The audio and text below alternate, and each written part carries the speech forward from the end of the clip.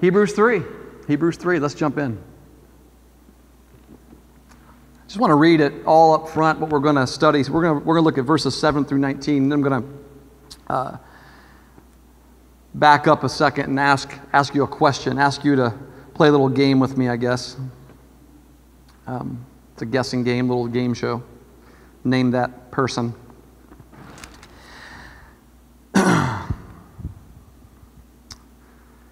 It's been a while since I've done like just one thing after the next, you know. So it's all right. Old days here. We're beginning with the word therefore again. And I'm not doing this on purpose. I'm not stopping every week at the verse that leads us to the word therefore next week. But as we've talked about many, many times, you know, when the word therefore shows up in your scriptures, you got to look ahead of it and see what it's there for. And basically, based on everything that's been said, he just continues to say, based on everything that I've taught you about Jesus, who Jesus Christ is, the Son of God that came, who was sent from God to be the propitiation for the sins of all those who would come to believe in him. Therefore, all right, therefore, as the Holy Spirit says, today, if you hear his voice, do not harden your hearts as in the rebellion, on the day of testing in the wilderness, where your fathers put me to the test and saw my works for 40 years. Therefore I was provoked with that generation and said, they always go astray in their heart. They have not known my ways. As I swore in my wrath, they shall not enter my rest. Take care, brothers, lest there be any of you an evil, unbelieving heart, leading you to fall away from the living God. But exhort one another every day, as long as it is called today, that none of you may be hardened by the deceitfulness of sin. For we have come to share in Christ, if indeed we hold our original confidence firm to the end. As it is said, today, if you hear his voice, do not harden your hearts as in the rebellion. For who were those who heard and yet rebelled? Was it not all those who left Egypt led by Moses? And with whom was he provoked for 40 years? Was it not with those who sinned, whose bodies fell in the wilderness? And to whom did he swear that they would never enter his rest, but to those who were disobedient? So we see that they were unable to enter because of unbelief. Now, I want to describe a person to you, a man, and I want to see if you can tell me the name of this man. See if you can guess who this man is that I'm describing. He was born during World War I, and after coming to profess faith in Christ, he became a traveling evangelist, preaching to upwards of 30,000 people at a time and on a semi-regular basis. He co-founded the Youth for Christ International, an organization that was created to spread the gospel all over the world, and it was a kind of a worldwide youth ministry in a way. And over the course of his ministry, he conducted crusades, not only in the United States, but also overseas in Europe, and thousands of people came to Christ because of his evangelistic ministry. He was a stadium-packing, gospel-proclaiming Protestant minister. Who is he? Everybody say Billy Graham? If you say Billy Graham, you be wrong. At least for this person that I'm thinking of. I'm thinking of a guy named Charles Templeton. You may know who Charles Templeton is? Unfortunately, Charles Templeton. I say unfortunately because this one-time popular evangelist who was a really good friend of Billy Graham, actually, and during the 1940s, I mean, that's how long ago this was, he abandoned his post. And he actually declared himself an agnostic. And the seeds of doubt began to, somewhere along the way, the seeds of doubt began to be sown in his life and in his ministry somewhere along the way while he was attending Princeton, unfortunately. And you know what's odd about that, just a sidebar? I've seen that happen to other people. I had a kid in my youth group who was one of the most dynamic leaders in our youth group. And he went on, got his degree at Johnson Bible College, went on to Emmanuel, then he goes to Princeton. And somewhere along the way in Princeton, he declared himself an agnostic, just like Charles Templeton. Charles Templeton, later in life, he had a difficult time, he said, reconciling what he saw what he considered to be the goodness of God with the injustice and evil he saw in the world, which is why a lot of people claim to be agnostic.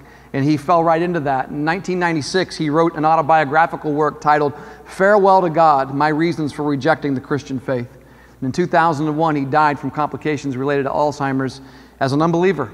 He parted this world an unbeliever, fallen, not having faith, through a hard heart. And he had to meet face to face with a holy God with that unbelief. It's a sad story. In our text today in Hebrews chapter 3, and actually in many places in Hebrews, we get these warnings about that. I mean, you look at that and you're like, how does that happen? How does that happen? Especially if you believe that the author and the perfecter of our faith is Christ, and that all of those whom God has put in his hand through Christ will not be snatched out of his hand. How do you reconcile that in your mind? Well, what we have here is a warning, and just as it was intended to be a warning to them, to the Jewish Christians in the original audience, it's a warning to us today. And what we're going to see is what happens when that's taking place. What is happening? How can we define what just happened? And you're going to see an example of unbelief in verses 7 through 11 and 16 and 18. And then you're going to see an exhortation to be careful to not become hardened by sin. Like Charles Templeton, the example that we read about here in Hebrews 3 is astonishing, and it should shake us to our core. It should shake us to the bottom of our souls and make us wake up and say, is this me? I don't want this to be me. And so there's an exhortation here offered in this text that I think we would all do well to pay attention to.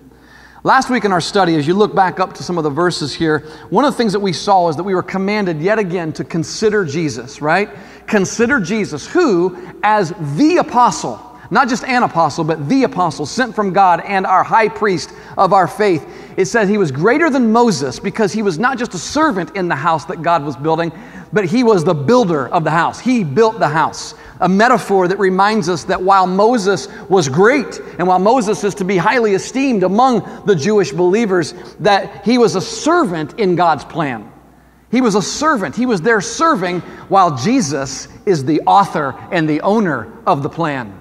And at the very end of that section, verse 6 there, we saw this warning to hold fast to our confidence and boasting in the hope that we have in Jesus. And this holding fast is not how a person becomes a believer. Get that. It's not how you become a believer. There's a difference. It's the difference between becoming something and being something. Let me illustrate. I want to illustrate this because it'll help us today in our understanding of many of these verses that we read and that begin with or phrases that we read that begin with if then, like if then, or in order that. Did you see that a lot? Did you catch that a lot? In order that, be sure to stand firm in order that, or if you fall, or if then you do this, then that. Did you ever try to speak in a British accent? Does anybody ever do that? Do you ever catch yourself doing that, or maybe Scottish? You speak in a Scottish accent, nay, right? Nay. Or whenever I meet someone with a European accent, I always find myself fascinated by it. Like I'm watching their lips and I'm listening to them, and then I might be driving in my car later, just talking to myself in their dialect. That sounds more Australian than anything, I guess. But some of us might be able to come up with a few Australian words, and speak in an Australian accent. I know Kaylee used to watch what was that group of guys that played the guitar and sang? They wore different colored shirts. Wiggles, yeah, Wiggles, and they were from Australia. Right?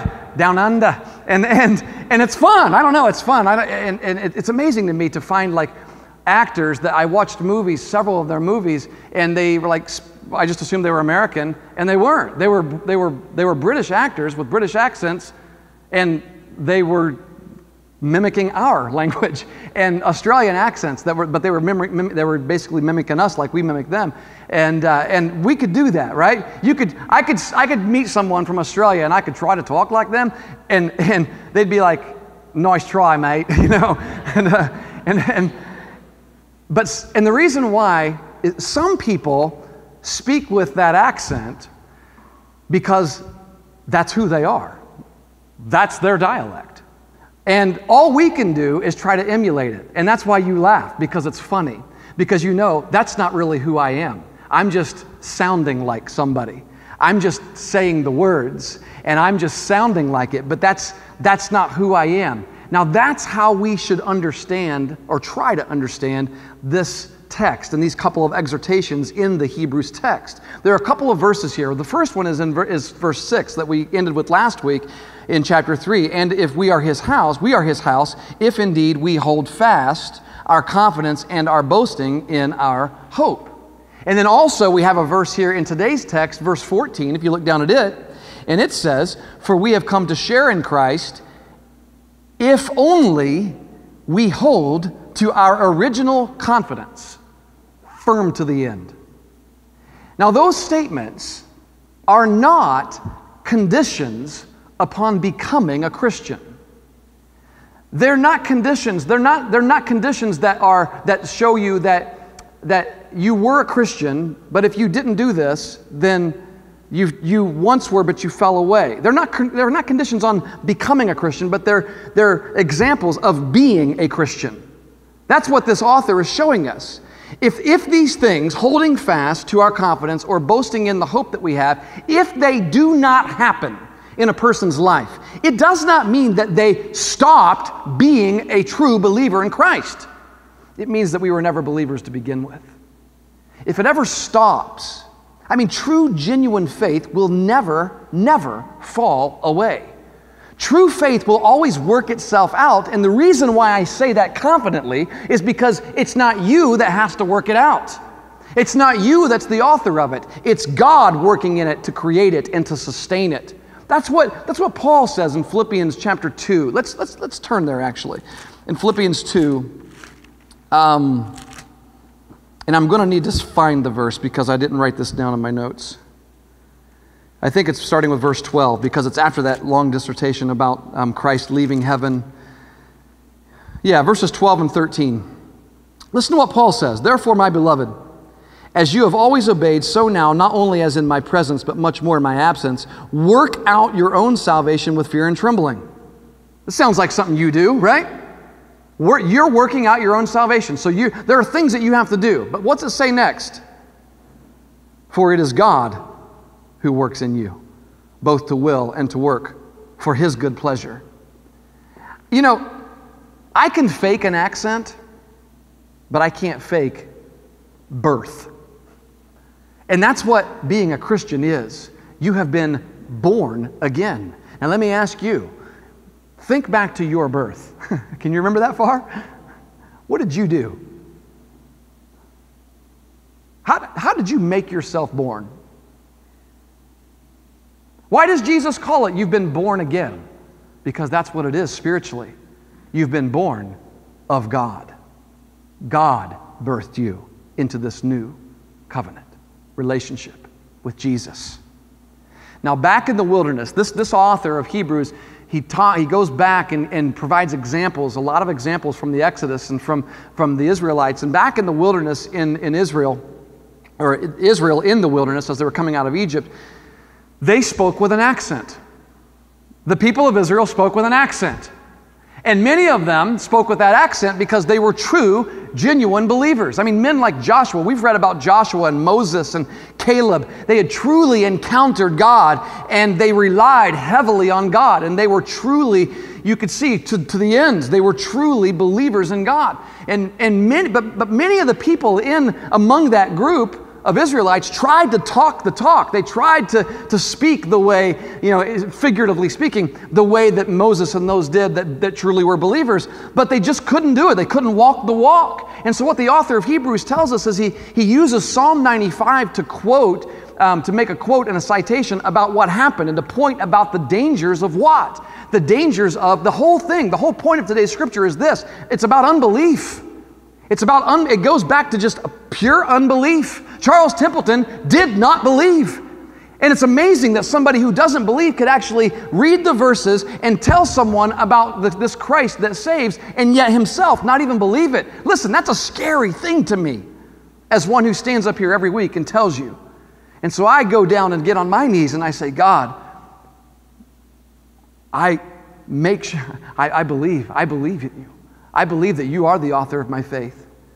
I mean, let's reread these verses here so we can get them in our heads again. Verses 7 through 11, just not all of them, but 7 through 11 back in Hebrews 3. This is that quotation of Psalm 95. Okay, now it says this, "Therefore, as the Holy Spirit says, today, if you hear his voice, do not harden your hearts as in the rebellion, on the day of testing in the wilderness, where your fathers put me to the test and saw my works for 40 years. Therefore I was provoked with that generation and said, they always go astray in their heart, and they have not known my ways. As I swore in my wrath, they shall not enter my rest." Well, whenever we read a quotation from an Old Testament passage, whenever you see that in the New Testament, I mean, what you're seeing is an author in the New Testament citing an old writing hundreds of years before, an old scripture that many of them, all of them, most of these people reading this probably would have recognized from the Psalms.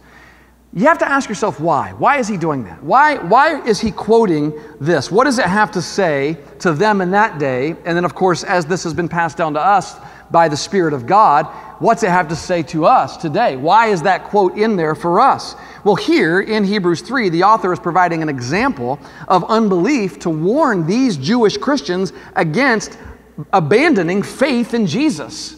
Don't turn away from what you're hearing, is what he's saying. And it's a hard heart and rebellious attitude of the Israelites back in the days of Moses. That was the reason that thousands of them died off in the wilderness. That's what it says. The reason they died off was because of their unbelief. Now catch this. They did not enter the promised land because of unbelief. Now that's astonishing. How could they not believe? I mean, think about what they saw. Think about what they went through. I mean, look what it says about them in verse 9. Where your fathers put me to the test and saw my works for 40 years. 40 years. Could you imagine seeing the plagues in Egypt? I'm tired of these locusts already, and that's just one plague, and it's not even close to what it was like for them. I mean, they were falling everywhere on them. I had one fall on my neck the other day. It freaked me out. I started screaming on my neck outside, and I'm like, there's something about them. I don't know. But there were 8 others. I mean, they had all kinds of plagues, and they saw that. They saw what God had done. They saw how God led them out of Egypt, out and through the wilderness. They saw how they came to the Red Sea, and there's nothing they could do about crossing that sea. But God told Moses to stand there, raise his staff, and that sea parted. They walked through that. God saved them and then closed the sea on the army behind them. They saw that. They saw dozens of other miracles. They saw food come from heaven, manna come from it, just drop out of heaven. And it wasn't airplanes dropping them over Africa. It was food, God providing food to them in the wilderness. God providing water from a rock. I mean, they saw this kind of stuff. And it says that for 40 years they saw that kind of stuff, and yet they still did not believe. They still did not believe. And we wouldn't believe either. You wouldn't. You wouldn't believe apart from a miracle taking place in your heart. If you believe today, thank God, praise Him for the miracle that He did in you. Jesus said this. This is not just me saying this. Jesus taught us this. You've been taught this by Jesus here in this church. In the Gospel of John, John chapter 10. Flip back to John chapter 10. Jesus engages in a conversation with some Jews who wouldn't believe in Him. They just wouldn't believe. And the interaction between Jesus and these unbelieving Jews is pretty interesting. We're going to read verses 22 through 30.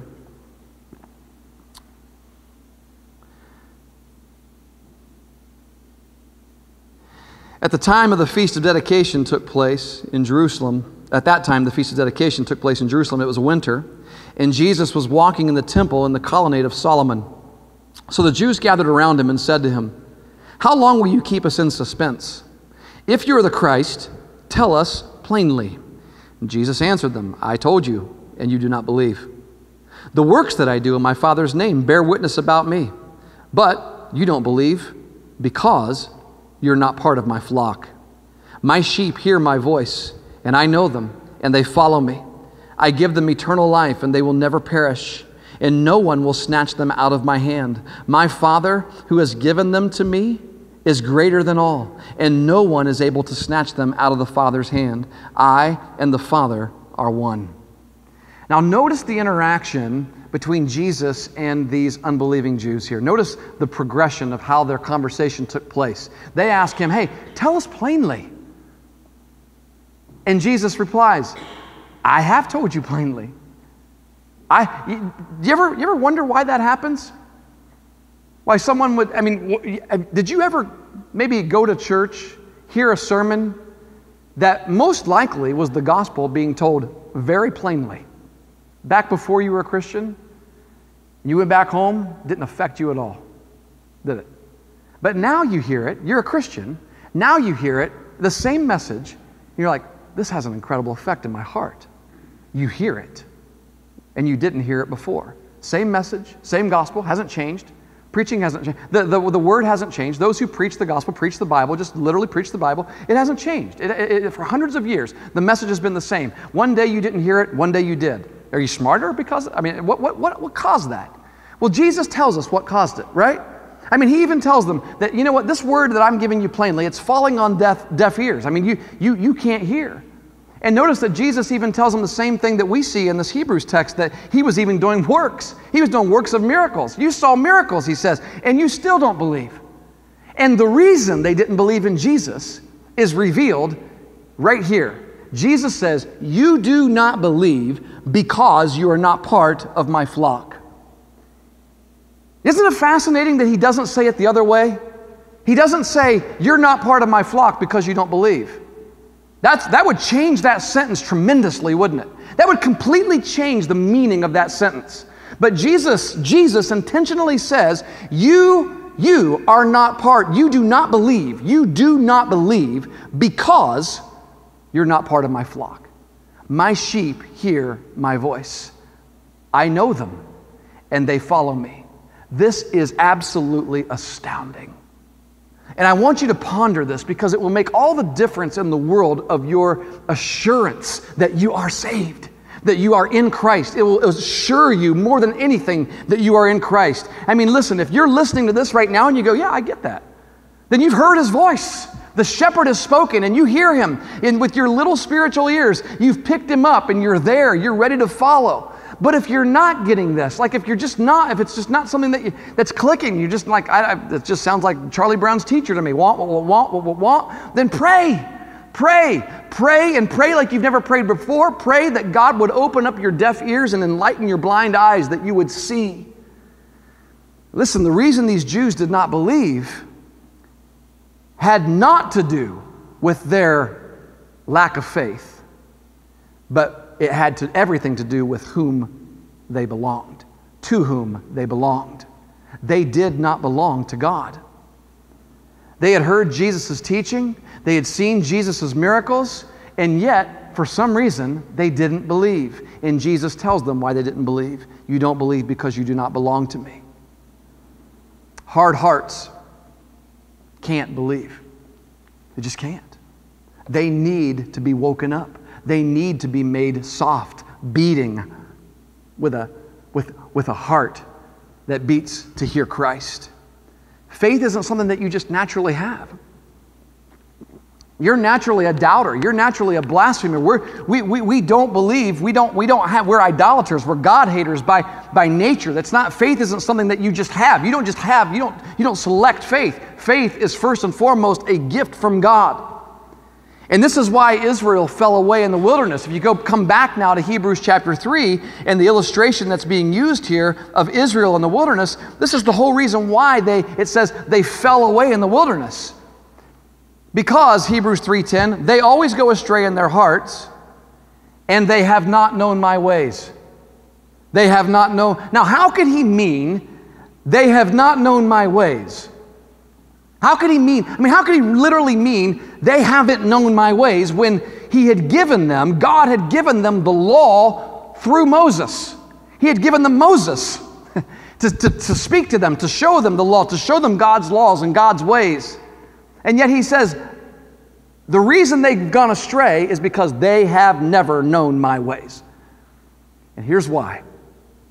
It's because a proclamation of something is not in and of itself effective to produce what it commands. This is why I could preach to a whole group of people until I am blue in the face. And I could try to come up with all kinds of clever ways to give the gospel of Jesus Christ to you in a different way. But just the proclamation of the gospel in and of itself is not effective to produce what it's commanding you to do. I say, follow Jesus. I tell you, command you, follow Jesus. He is the only way to God. He is the way, the truth, the life. If you're looking for forgiveness of sins, if you know you're guilty, if you know that you have no way of being found in favor with God or righteous in God's eyes, if you believe in God and you know that that's true about you, then Jesus is the only way that you could ever be found in God's eyes righteous, justified, perfect in His sight. And I could say that again and again and again and again and again. And just the saying of it will not change you. That's not what changes you. Your decision to come to someone and say, I believe that, and then your follow-up baptism in water, that does not change you. Something else changes you. Now listen, this should give us great joy to know this, to know that it is God that works to save you. I mean, the mere proclamation of telling someone the gospel, preaching the gospel, is not sufficient for conversion. Now, this might seem counterintuitive, but if we believe Jesus' words in John 10:26, what we just read, that the reason the Jews did not believe was because they were not part of His sheep, then we have to ask ourselves this question: how then does anyone believe? How do you, if you can't, if you fall away because you can't, how does anyone believe? And the answer, according to the Scripture, is conversion is an act of God. And it's an act of God that is even greater than raising someone from the dead. I mean, in fact, that kind of word is used in the Bible for what your conversion was. Listen to these words now. Listen, Paul uses these words in Ephesians chapter 2, verse 1, and then I'm going to read 4 and 5. He says, and you were dead. He actually says that. Now he's speaking spiritually, right? Because he's talking to people who have eyes and ears and they're breathing, their heart's beating and their brain is working, and so it's obvious they're not dead. The people that are reading this and you listening to this today, you're not dead physically. But Paul tells them you were dead. So he's talking about your spiritual life. Your spiritual life was dead. You were dead in the trespasses and sins in which you once walked. Verse 4, but God, being rich in mercy, because of the great love with which He loved us, even when we were dead, even when you were dead in your trespasses. What did He do? What did He do? Did He throw you? I mean, if you were dead and you're floating out in the ocean, just imagine yourself floating out in the ocean dead. I know it's a morbid thought, right? But let's say God sees that you're dead, right? According to Paul here, he's saying you were dead in your trespasses and sins, and you're floating in the ocean. So Paul says, then God threw you a life raft. He threw you one of those life rings, right? Somebody says, why are you a Christian today? And you say, because I chose Jesus, because I became because I professed something, I prayed a prayer, because I was baptized, if that's your answer, because I did this. That means that your dead body floating there, reached out and grabbed that life ring. Now let me ask you this. How on earth do you grab something when you're dead?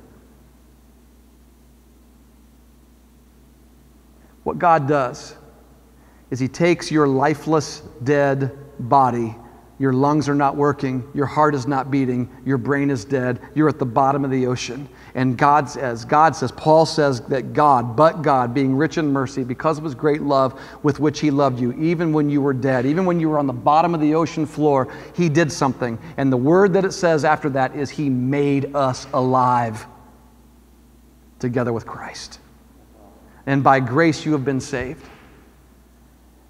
We could throw all the life rings we want to a dead body, and that dead body is not going to grab a life ring. You know what that dead body needs more than anything? That dead body needs someone to reach down and grab them and breathe new life, pump blood into their veins again, breathe new life into their lungs so that they can come to life. That is why it says you have been reborn. You have been reborn. You're a new creation. You were once dead, but now you are alive. Listen, the Bible is so very clear about how this happens, and it has nothing to do with you and everything to do with your great God.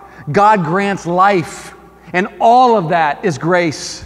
It's all grace working through faith. I mean, if God did not make dead people alive, if they did not make you live, then you would never believe. You would never have made that choice to say, I believe that Jesus is the Christ, the Son of God. You never would have gotten in that baptistry if God hadn't made your heart beat for Him once again. If He hadn't brought you to life, that's who did it. This life-giving power God gives, He brings with it faith for you to then say, I'm going to call upon the Lord to save me. Something that He has already done. Something that He has already worked and begun working in your heart. The Holy Spirit births Christians. And as a result, they believe in Christ. That's the way it works, guys. John says this very thing. I mean, John speaks it exactly like this. Have you ever read 1 John 5:1? Everyone who believes that Jesus is the Christ has been born of God. Has been born of God. And notice that it says, has been, not will be. Notice, you got to notice the order, the chronological order that these things are spoken of, right? Everyone who believes that Jesus is the Christ doesn't say will be born again, will be born of God. It says has been born of God. That God did something. He initiated in you that belief. And you responded. Praise God that you heard and you responded. Praise God that He did that in you. And so Israel, going back to this and going back to what it says here at the end of verse 11, Israel, at least the unbelieving portion, it says, failed to enter the land and could not enter into what it says as God's rest.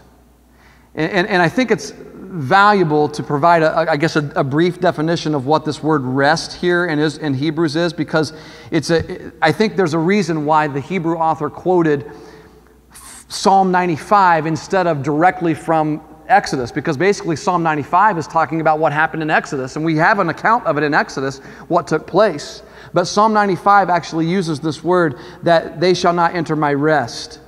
And so we need to think about that. Why did the Hebrew writer use this phrase that they shall not enter my rest? And it's worth it to say that there are good, well-respected theologians across the Christian world that have interpreted that word just differently in how it's used. For example, Ray Stedman defines it like this. He says, God's rest in Hebrews 3 is coming to Jesus by faith and entering His salvation rest where self-effort is to be replaced. Where all your life you've just been doing things on your own. And self-effort is replaced, and it's replaced by the Spirit-initiated and empowered effort. And so Stedman is speaking of those who actually have entered this salvation rest by faith. And he explains that many believers experience breakdowns in their Christianity, that even true believers will come to places where you're just empty, right? And it's not a loss of salvation, but it's a loss of joy. And it's a sense of just powerlessness, in your life, and it's a sense of that you've lost the presence of Christ. You ever feel like that? Does that ever happen to you? Maybe under the pressure of all the stresses in this life and all the responsibilities that you've taken on, that maybe what's happened is you've come to a place to where you're just trying to work out your salvation in your own power, and you've not learned to operate out of rest. Entering, just recognizing God did this. I feel so terrible for people who think that they did it themselves. I mean, how stressful is that? How stressful is that you just have to keep earning God's favor over and over again? I mean, if you did it to start with, you're going to have to keep doing it. A literal translation of this word rest, and I think this might be closer to what it's actually the way it's actually being used here, is it's used as a noun, the feminine form of a noun. And it literally means the heavenly blessedness in which God dwells, and of which He has promised to make persevering believers in Christ partakers after the trials of life on earth have ended. So it's both something that you enter now and later. now through faith in Christ and later for all eternity. And so we catch a glimpse of this, right? We catch a glimpse of the extent of the meaning here as you read further. As you read verses 12 through 15, there's even more. I think it expounds on a little bit more. Take care, brothers, lest there be in any of you an evil, unbelieving heart, leading you to fall away from the living God. But exhort one another every day, as long as it is called today, that none of you may be hardened by the deceitfulness of sin. For we have come to share in Christ, if indeed we hold our original confidence firm to the end. As it is said, today, if you hear his voice, do not harden your hearts, as in the rebellion. And so, the author here in verse 12, he warns us against this falling away from the living God. And then in verse 14, he says that they have come to share in Christ. And so I think that it is, when you look at those two things, I don't think it's a stretch to say that being with the living God is the same thing as sharing in Christ. I mean, in fact, there is no fellowship with God apart from union and faith in Christ and Jesus. And so rest is, at least in some sense, in one sense, maybe like what Ray Stedman was saying, that you've come to rest in Christ, but you sometimes fall away, you fall back because you try to do it on your own. And so it is, in some sense, a now thing. But I don't think the author's intention here in this whole section of Scripture, based on the context of everything that he's been saying in Hebrews, the Hebrew author now, I don't think it's necessarily to discuss union with Christ in and of itself and what that means, at least not completely, not his primary intent. Instead, what the author is doing in this section of Scripture is he's giving a warning. He's saying, verse 12, take care lest there be in any of you an unbelieving heart. The main part of all of this, the main cog that causes all this to bog down is an unbelieving heart. And so what we're cautioned to be on alert of is the evil and unbelief that's in our own hearts. And not only in our own hearts, but we're also told here to be aware of it in others as well. Verse 13, but exhort one another, that none of you may be hardened by the deceitfulness of sin. This is an important point, and we'll just kind of maybe close on this.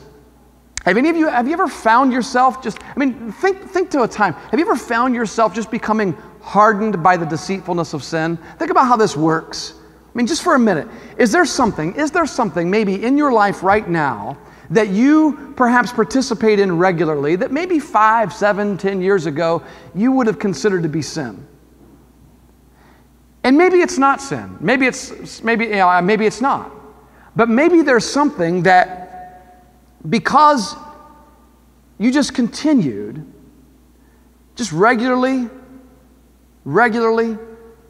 you just maybe don't even recognize it as sin anymore. And so when that happens, when that sin is committed, you're not conscious to recognize it and confess and say, God, I just sinned. It becomes easier to do, doesn't it? It's deceitful. And so what happens is we become hardened. The Scripture tells us here that we become hardened because we're no longer affected by it with feelings of guilt or shame, and therefore we no longer confess it, and therefore we're no longer repentant. And so what has happened is we become hardened by the deceitfulness of sin. Sin deceives. It tries to convince you, hey, this isn't really sin. That's what it does. This isn't really, it maybe once felt like sin, but after a while, if it's become part of who you are, it's become easier and easier. And the reason it's become easier and easier is because you've become deceived. And you're now participating in something that you would have never done. You would have never thought about. How did that ever happen? Stop yourself today and think, if that's happened with you, stop yourself and say, God, help me to stop this. How did that ever? It happened because we became deceived, thinking, it's all right. But I think even this truth is still not the main focus of this passage. As horrible as that is, and as important as that is, that's something that we really have to take into account.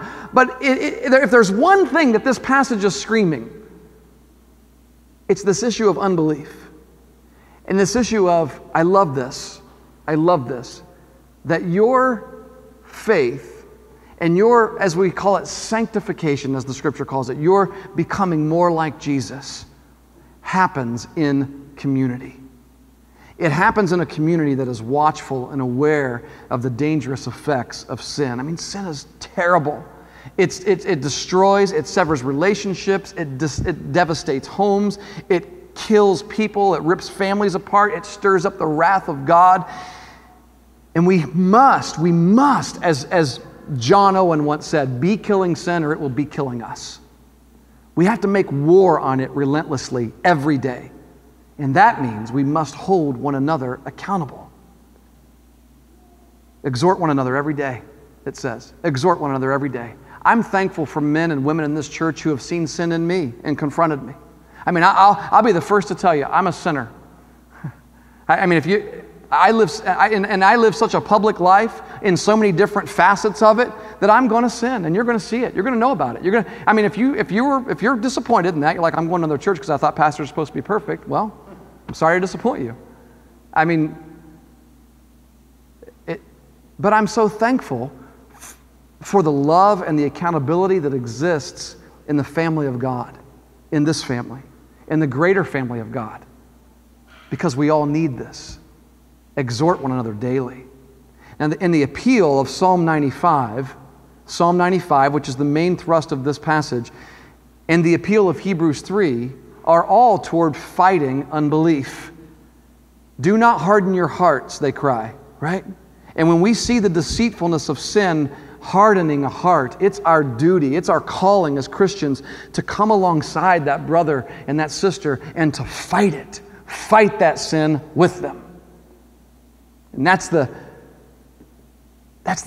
beauty of being part of this community of Christ. This passage ends with one thing, and I want to close with that. And you guys you guys make it back up here? You're making me nervous. I think I'm going to fly solo 100%. Verses 16 through 18, and then verse 19 is sort of an application. For who were those who heard and yet rebelled? Was it not all those who left Egypt led by Moses? And with whom was he provoked for 40 years? Was it not those who sinned, whose bodies fell in the wilderness? And to whom did he swear that they would not enter his rest, but to those who were disobedient? Or was it those who were disobedient? So we see, and this is the application, after all of that, right? After all that he said, don't fall, who was it that fell? Who was it that didn't, that died because of their sin? And after all that, he says, so we see that they were unable to enter because of unbelief. There was never belief there to begin with. I love how the Hebrew writer just wraps it all up here at the end of this chapter and says they were unable to enter because of unbelief. So who rebelled? Who provoked God for 40 years? The same 40 years that he did great miracles in their presence, the same 40 years that he would lead them out of the wilderness. Who couldn't enter God's rest?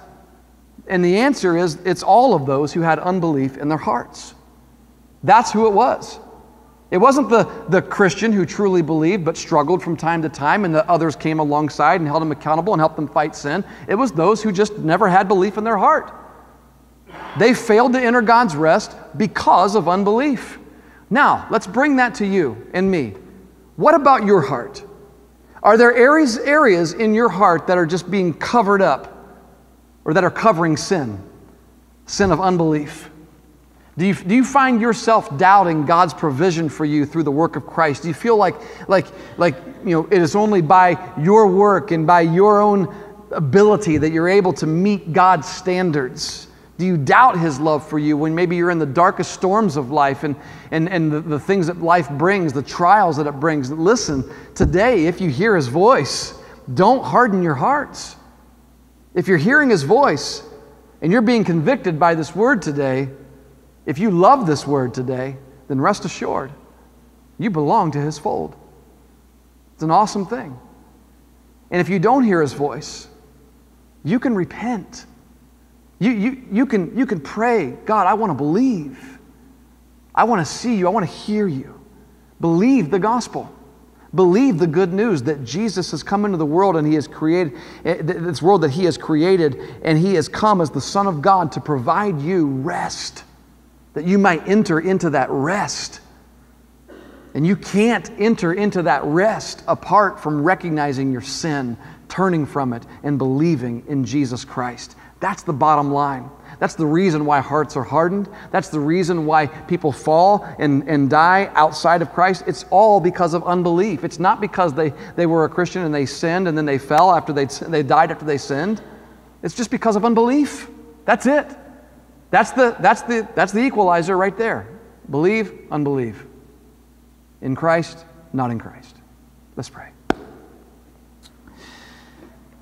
Father, my prayer this morning is that you would increase our faith, that we would hear this word this morning and we would know that it's your desire that we would hear and believe, that you want every person in this room to fall in love with this message that Jesus Christ has come into the world to be the propitiation for sin, to be what we couldn't be, to do what we couldn't do ourselves. And your love for us extends so far. And so, God, I pray that those who are here this morning that are hearing this and they do believe and they're excited about this word, I pray that they would, just as we sang earlier, that they would just throw their life upon all that you are, because they know, because we know that you came to save us. You gave yourself for us. What an awesome thing to know. And those who know that here this morning, may they rejoice that they know that. May they have joy that they know that they've heard that. And may they rejoice in the fact that they don't have to hold on to their salvation. They just have to work it out. You're the one that's holding on to it. They just have to keep becoming more like Jesus. They have to keep striving and walking forward and getting more involved in those things that bring an increase of faith in you. But you're the one that's holding on to us. You're the one that has us in your hand. It's not the other way around. I'm thankful to be part of your fold. And I'm thankful for all the brothers and sisters here who are, and all those who have not yet come but are. And they're hearing, and you're working in their heart, Lord. For it's in Jesus' name we pray. Amen.